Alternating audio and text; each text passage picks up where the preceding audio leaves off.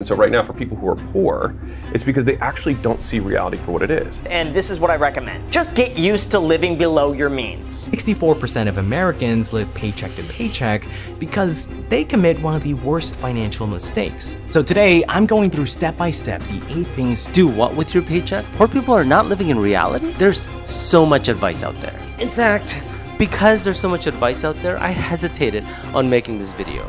But then I was presented with an opportunity to experiment with $30,000 of my own money, and because I'm that guy dedicated to bringing you experiments that we can both learn from, I had to do it.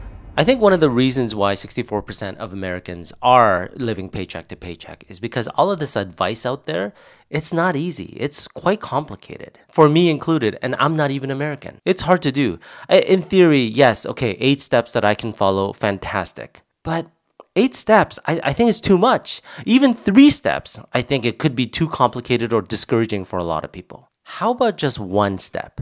Is there something like that? Which would you rather do? Spend your own money or spend somebody else's money? Somebody else's. How come? Because I'm not spending my money. Why don't you want to spend your money? It's yours.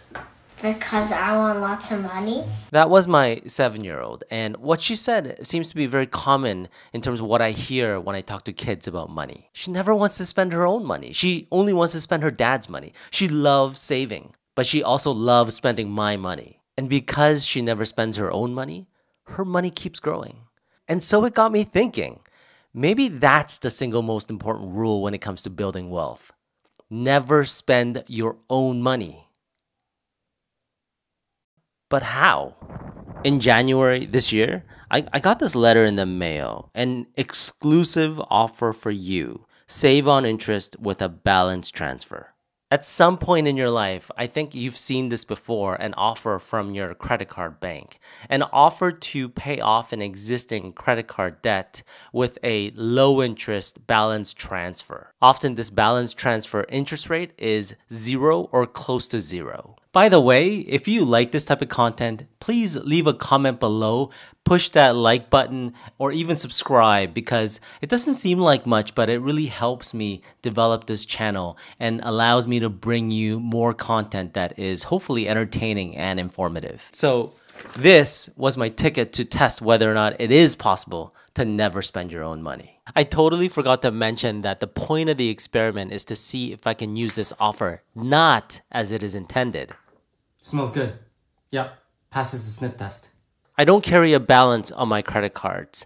At the end of each month, I pay the balance off, so the balance of that credit card is 0. This is very important for this experiment because the point is to build up wealth, not to pay down debt. I mean, if you do have credit card debt, the prerequisite to building wealth should be to pay down debt first, especially credit card debt. So to run this experiment, I need 2 pots of cash. And this is a real experiment with real money. The first pot of money is my own money because, as my 7-year-old said, don't spend my own money. The second pot of money is the money I'll be borrowing from the bank via the balance transfer offer. But how much money are we talking about? So let's use a nice round number like $10,000. That's pretty close to what my family uses in terms of expenses a month. Sometimes it's a little more than that, but for the simplicity of math, let's keep it to $10,000. That's $10,000 of cash a month that I need for 3 months, which is $30,000. $30,000 of my own money. But since I don't want to use my own money, I then borrow from the balance transfer offer by transferring $30,000 from that balance transfer Visa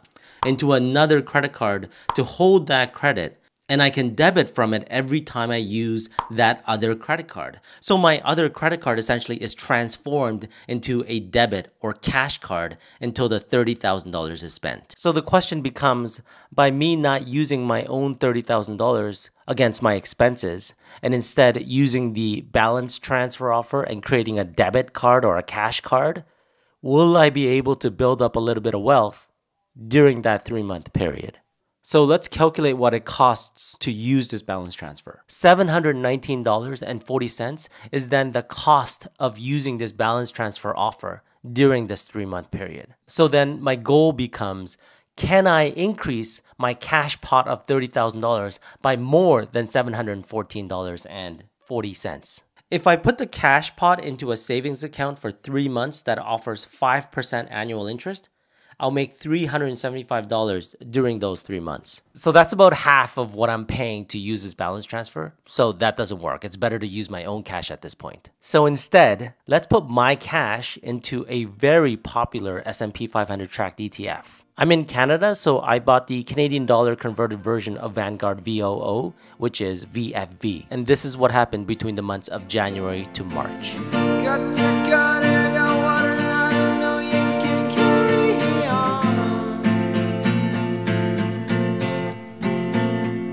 So in about 3 months, with the $30,000 of my own money that I didn't spend on expenses and rather invested it in the S&P 500, I made over $3,000. That is well above the $700 or so in the cost of borrowing, which makes it a no-brainer to always save my own money and invest it and use the bank's money to do everything else.